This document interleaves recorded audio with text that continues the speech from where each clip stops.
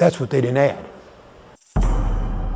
We clearly know that there... In a PBS interview on The NewsHour with Jim Lehrer, National Security Advisor Condoleezza Rice reveals with certainty more evidence of Saddam's supposed terrorist link. We know, too, that several of the detainees, in particular some high-ranking detainees, have said that Iraq provided some training to al-Qaeda in chemical weapons development. The key high-ranking detainee Rice is referring to is an al-Qaeda commander named Ibn al-Sheikh al-Libi. He's at first interrogated by the FBI using standard interrogation techniques, but the CIA wants more. They seize control of him, they send him to Egypt, where he's rendered and turned over to one of the most brutal intelligence services in the world. This is al-Libi years later, in a Libyan prison being visited by his family. This video was recently located by Michael Isikoff. Within weeks of his interrogation in Egypt, al-Libi coughs up this story that he hadn't told the FBI before, that Saddam was training al-Qaeda in chemical and biological weapons. It's the single most frightening story that could have been told post 9/11. Almost from the outset, the intelligence community has doubts about the claim. A 2002 CIA report states that questions persist about al-Libi's forthrightness and truthfulness, and that in some instances he seems to have fabricated information. After the invasion, al-Libi will recant the story that was extracted by the Egyptians' brutal interrogation. What we said at the time was, look, he said two different things at two different times. And we will tell the policy consumers and other analysts in the community both stories. You choose to believe what you choose to believe, but I don't know which one's accurate. The administration chooses to believe the connection. We've learned that Iraq has trained al-Qaeda members in bomb making, in poisons, and deadly gases. Right up to the war and beyond, it remains a key administration argument for war, and the public largely trusts it to be true. If you look at all the key pieces of evidence that they presented publicly at the time, on every single one of them, not only was there doubt, there was debate within the intelligence agencies of the U.S. government. The intelligence community assessed that Saddam Hussein was building a mobile biological weapons capability to avoid detection by the U.S. and its allies. And the assessment was based almost entirely on one source from the German government, a source named Curveball. His real name, as far as they know, is Rafid Ahmed Alwan, an Iraqi engineer who makes his way to Germany and tells German intelligence that he worked in Saddam's mobile weapons labs, used to develop weapons of mass destruction. In the intelligence community, Curveball was known to be a fabricator. He could not be relied upon. His intelligence was always, had been sort of stamped, do not disseminate, this is useless. Curveball is a lone and seriously suspect source, and U.S. intelligence agencies rely solely on German reports. They never actually question him themselves.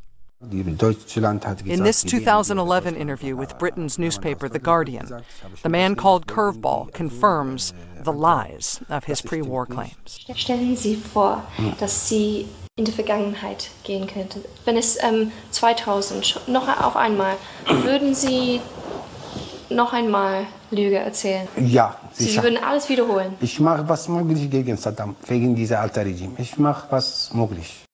This particular issue about the supposed mobile labs was mishandled all the way around, certainly by the intelligence community in terms of how it was assessed, and then became the very heart of the whole case about unconventional weapons.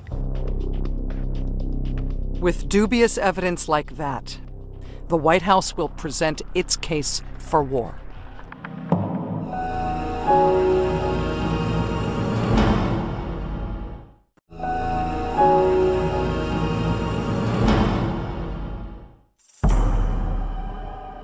The case of Saddam Hussein, a sworn enemy of our country, requires a candid appraisal of the facts. Simply stated, there is no doubt that Saddam Hussein now has weapons of mass destruction. There is no doubt that he is amassing them to use against our friends, against our allies, and against us. I had a seat at the stage next to the lectern where he was speaking, and I literally bolted at that. With our help, a liberated Iraq can be a great nation once again. Vice President Dick Cheney's speech to the veterans of foreign wars is the opening salvo of the Bush administration's effort to sell to the American people what White House insiders call the product. Thank you very much. It was a shock. It was a total shock. I couldn't believe the vice president was saying this.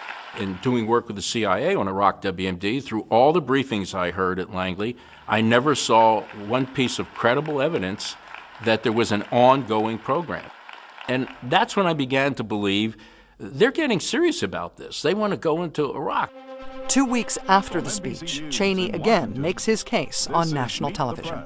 What we know is just bits and pieces we gather through the intelligence system, but we do know with absolute certainty that he is using his procurement system to acquire the equipment he needs in order to enrich uranium to build a nuclear weapon.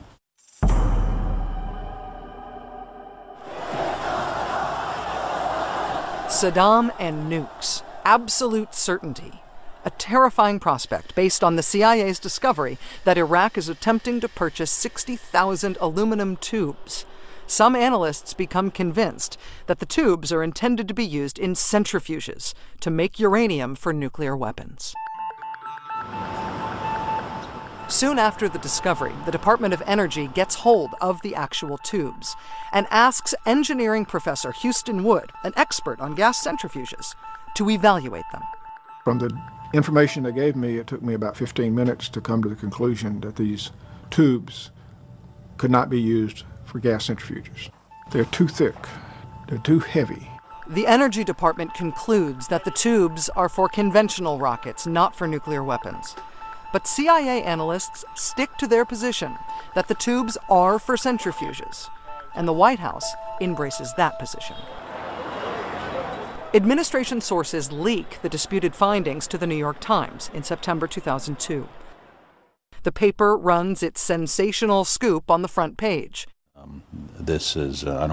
Within hours, Dick Cheney is quoting that scoop as fact on Meet the Press. It's now public that, in fact, he has been seeking to acquire, and we have been able to intercept and prevent him from acquiring through this particular channel, the kinds of tubes that are necessary to build a centrifuge. And I called my friends in Oak Ridge and I said, "Are these the same tubes that we were talking about last year?" And they said yes. And I said, "I thought we put that to rest a year ago." United Nations inspections also... 4 days later, commemorating the first anniversary of 9/11, President George W. Bush repeats the claim at the United Nations. Iraq has made several attempts to buy high-strength aluminum tubes used to enrich uranium for a nuclear weapon. I think the Bush administration took a great deal of satisfaction in being able to cite the supposedly liberal New York Times in making their case for it. Absent the aluminum tubes, most of the community believes that there is no sufficient evidence to assess that there is a nuclear program. From the African country of Niger comes another nuclear alarm. Italy's military intelligence agency informs the CIA that it has the text of a contract between Iraq and Niger for Saddam to purchase 500 metric tons of yellowcake, a form of uranium suitable for nuclear weapons. Well, there were rather extensive written documents about the ways in which Iraq was negotiating to buy very significant amounts of uranium ore. But the State Department expressed how dubious they were about these documents and the likelihood that they were forged. At the time, no one from U.S. intelligence had actually laid eyes on the documents, and they will ultimately turn out to be forgeries. But when a DIA report on the yellowcake claim is presented to Dick Cheney, he orders the CIA to dig deeper. The agency sends to Niger a veteran diplomat with extensive experience in Africa, former Ambassador Joseph Wilson. I knew the foreign minister, who was subsequently the prime minister. I knew the minister of mines. It did not happen. It could not have happened just because of the nature of uranium mining operations in Francophone Africa. The French maintained control. The most important thing to know about the yellow cake story is that the CIA never believed it. But even as speculation, it is enough for administration officials to move ahead with plans to take out Saddam. National Security Advisor Condoleezza Rice goes on CNN to alert the nation. The problem here is that there will always be some uncertainty about how quickly he can acquire a nuclear weapon, but we don't want the smoking gun to be a mushroom cloud. What I was hearing and what I knew did not jive. I asked one time at Langley, am I crazy or is there no credible evidence of an ongoing program? And I had a former deputy director of CIA said to me, you're not crazy. But there are administration voices urging caution. Secretary of State Colin Powell and his senior staff, who, unlike their counterparts at Defense, are all former military men, they press to give a chance for sanctions to work, for inspections to keep Saddam in check. The concern was we hadn't finished in Afghanistan, and if we went to war in Iraq, we would take the emphasis off Afghanistan, which subsequently is exactly what happened. The administration has Saddam squarely in its sights. The time has come to persuade Congress to squeeze the trigger. One of the most serious responsibilities Congress has is to cast a vote to send a young man or woman to war to die.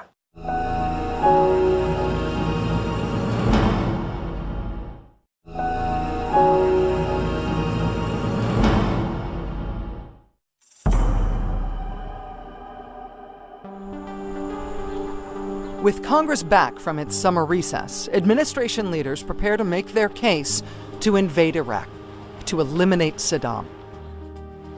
Inside the White House, Paul Wolfowitz's deputy, Undersecretary of Defense Douglas Feith, an Iraq hawk like his boss, presents a slideshow to national security officials that is full of questionable assertions.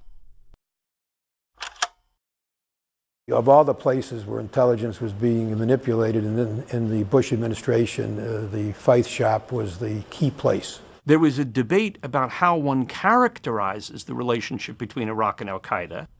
Nobody made the argument that there was no relationship between Iraq and al-Qaeda. I want to thank The administration deploys its biggest guns to push congressional leaders for quick passage of a resolution to authorize the president to take military action. It's an important signal for the world to see that this country is united in our resolve to deal with threats that we face. The president made the point that there was an urgency to taking action, that it couldn't wait. He got very animated. He used uncharacteristically profanity and used the middle finger to demonstrate Saddam Hussein's disdain for the United States and for him personally. A number of members of Congress, mostly Democrats, remain unconvinced. I'm still very skeptical about Saddam Hussein's intent and position. Nothing has changed the basis for that skepticism. The Senate Intelligence Committee requests a national intelligence estimate, a comprehensive summary of the evidence. NIEs are routinely delivered on intelligence issues, yet on this gravest of matters, none yet exists. In 3 weeks, the CIA pulls together what normally takes months. It is delivered just 7 days before the congressional vote. Now, aluminum tubes are interesting, and I know there's controversy associated with it. In my judgment, the CIA director, George Tenet, had become a political spokesperson for the administration.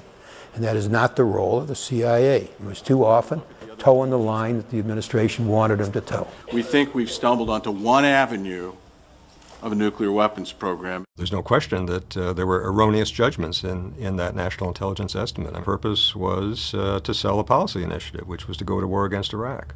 The 90-page classified NIE asserts that Saddam is actively pursuing his WMD program.